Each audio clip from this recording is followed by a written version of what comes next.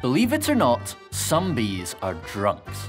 In hot climates, such as Australia or in the southern US, bees have been spotted stumbling around trying to find their way back to the hive after a hard day on the nectar.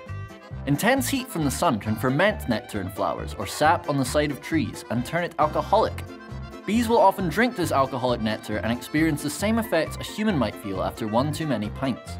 Drinking alcoholic nectar isn't accidental either, as studies have shown that a honeybee will happily drink the equivalent of a human downing 10 litres of wine. This might sound like party time for bees, but drunkenness is strictly prohibited in the hive. If a bee returns home drunk, her hive mates will block her from entering the hive. If she's not getting the message, bouncer bees will pin her down and chew off her legs. Perhaps not the warm welcome home the drunk bee was expecting. This sort of punishment sets an example to the hive not to get their buzz on the job.